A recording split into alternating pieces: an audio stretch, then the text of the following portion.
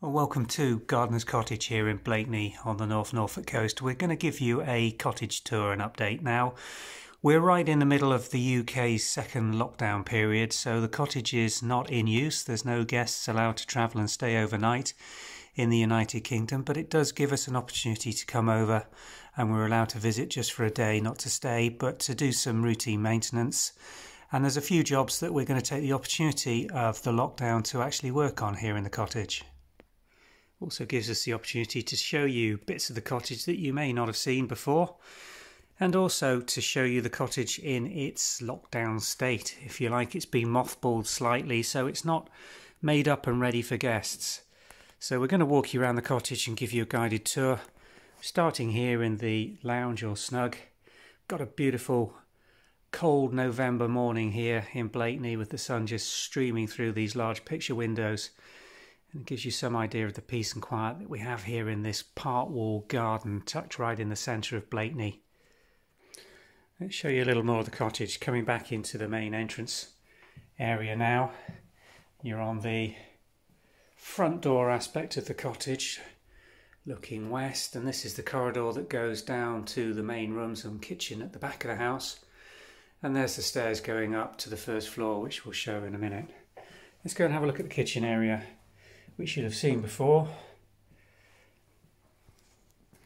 Lovely bright room this, even in winter, here with the large French windows on the dual aspect running all the way down the garden aspect. Just let the light flood into this room. Courtyard area to my right, which is going to show you now. Got quite a bit of work to do in there now. Put a link up to the courtyard tour we did in the height of summer when this was just so lush and the shade was so welcome. A lot of the planting's been cut back now for winter. We're going to do some work later on this fig tree, which is starting to get a little outsized for the space. We want to maintain the canopy but take a lot of the wood and height out of this, because otherwise it's going to get away from us, but we still want to retain some of that lush feel that those massive fig leaves give us in the height of summer. This room really is the principal entertaining space and the big draw for gardeners for mixed generational parties that traditionally have used this house for family get-togethers, gatherings, anniversaries and meetups. Gives you that beautiful aspect onto the garden on the far side, south facing, and it is a complete sun trap. But even in winter, on good days, it's the opportunity to throw those French windows open and enjoy the garden space, as well as the beautiful interior spaces that you've got here. That large entertaining table is perhaps one of the key features that allows you to entertain quite comfortably in this room, large parties of guests, with the island behind giving you the work surface and serving areas for lunches and dinners. It really is a fantastic opportunity to really kick back and enjoy Blakeney and all the lovely spaces that this house offers you to use. This is a view from the French window looking out into the garden in November. We've still got roses flowering, which is quite a feature of this walled garden. Even in the worst of winters, we do quite often manage to maintain a few tight rose buds and a little bit of colour. The barbecue's been bored over onto this smaller patio area.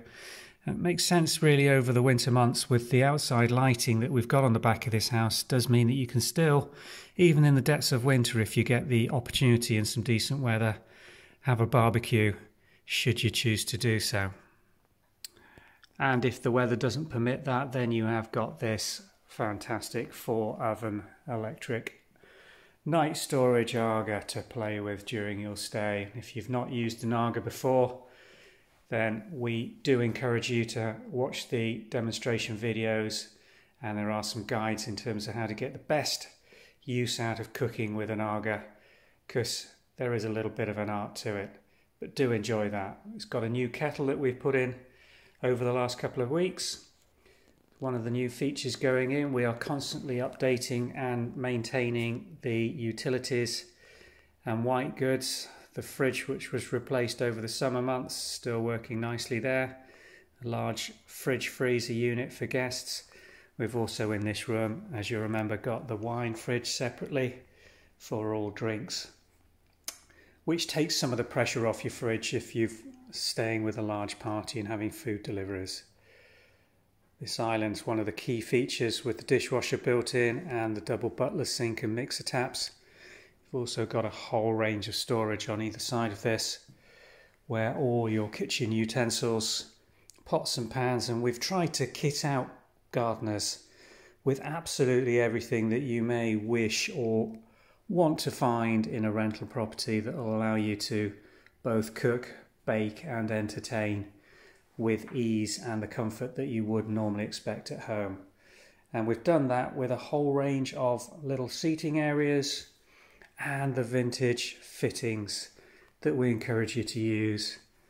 The old English blue and white ironstone, serving platters, serving bowls and dishes, lidded tureens, side plates, cups and saucers, everything really to entertain and have a beautiful spread is all hidden away in these crevices and compartments.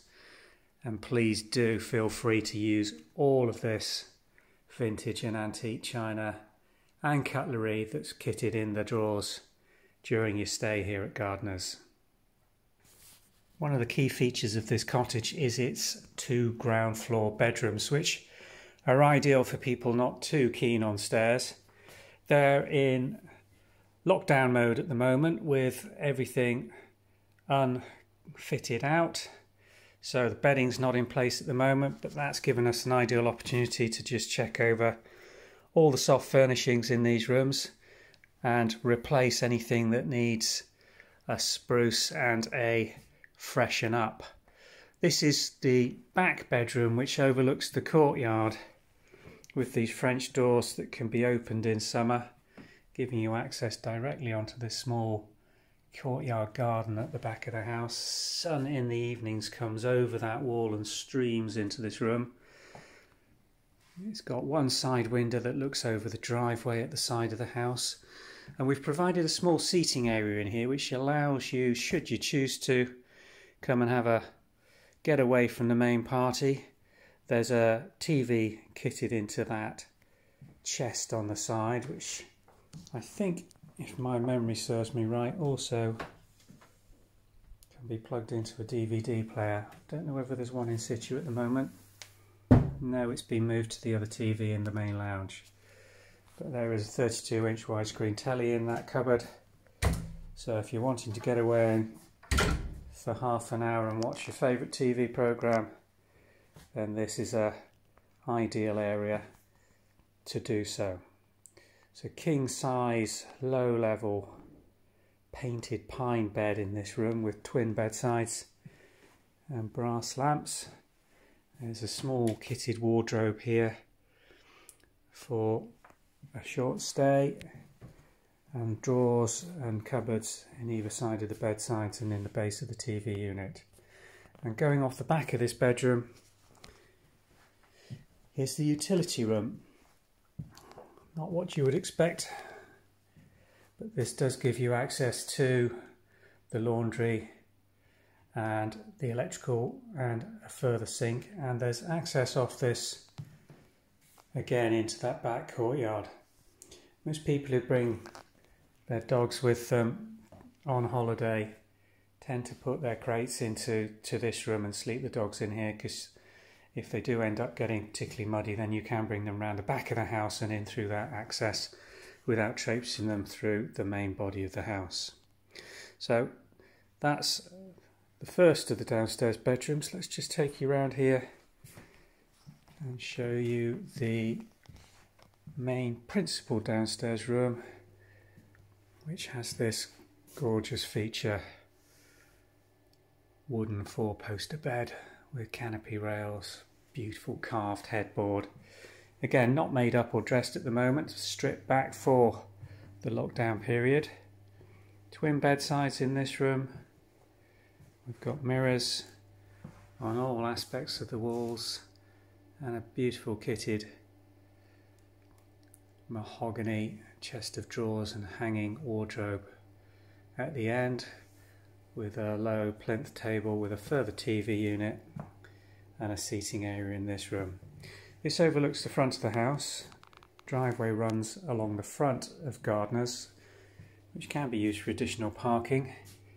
This is east facing and gets the beautiful morning sunshine. It's also an ensuite bathroom. If I just take you through here, we've got low level toilet, wash basin, large walk-in shower and a roll top bath with a hand shower attachment on it.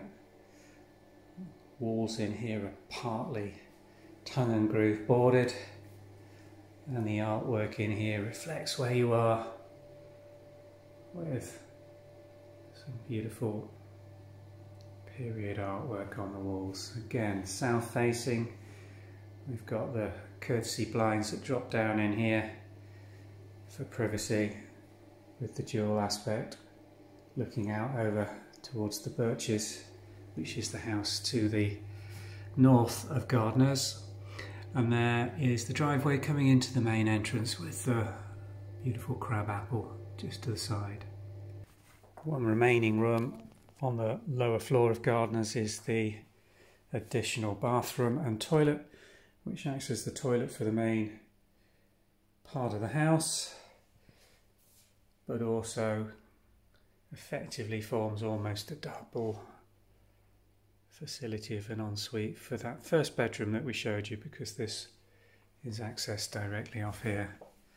Fitted again with blinds over the rear courtyard, heated towel rails, there's underfloor heating in here, and again some little features just to remind you that you're on the coast here in Norfolk.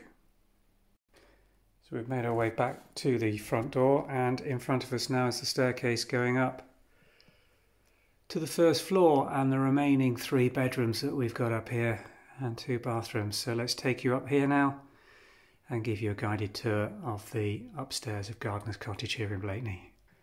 At the top of the landing, just to my right, there's a small seating area with a radiator overlooking the courtyard down below, and beyond that we have views of the high street at Blakeney, which runs down to the quay. First of the bedrooms off to the right is the main family room, which is the principal bedroom upstairs. We have the window overlooking the Birches to the north of the property. And this room is fitted with a rather nice upholstered French style bed. Again, this is a king size with matching bedsides. We've also got a single bed just tucked in under the eaves on the entrance where I've come through, which allows the flexibility to use this as a family room if you have young children who may be nervous coming and staying in an unusual property for the first night and wanting to reassurance of sleeping in with mum and dad. Just going to pop the lights on now into the ensuite bathroom and shower for this bedroom suite. Again, another roll top bath, hand basin with mirror, low level toilet, and again a full size walk-in rain shower, and just to the side of that, heated towel rails. Again, there's underfloor heating for comfort into this ensuite, and a seating area for storing your clothes. Now made my way just out of that bathroom, we're looking back along the corridor with the stairs just going down to our left here. The room in front of us is the smallest of the 5 bedrooms here at Gardener's. Has a single bed tucked under the eaves, and just to my left a double painted wooden bed. You can just see the beautiful light that we've got streaming in here. This is a south facing bedroom overlooking the garden. I think the contrast is going to be extremely high if I try and show you where we are because of the sunlight, but again just gives you an impression of the peace and quiet here at the cottage. Absolutely beautiful light here this morning. Going back out, looking along the corridor to the main bedroom, and the last of the bedrooms is down this short corridor to my left. Again, in lockdown mode with no bedding fitted at the moment. This incredible king size painted oak style high bed. This is an incredible piece of furniture. The mattress is approximately 3.5 feet off the floor. A real whopper of a bed. Matching bedsides again with lamps. And in this room we've got 2 single beds in addition to the large king size, allowing this to be used as a family room, sleeping up to 4 guests. Again, we've got dual aspect here. To my left is the window looking down onto the courtyard below us, and to our left the guest and residence car park on the high street here at Blakeney.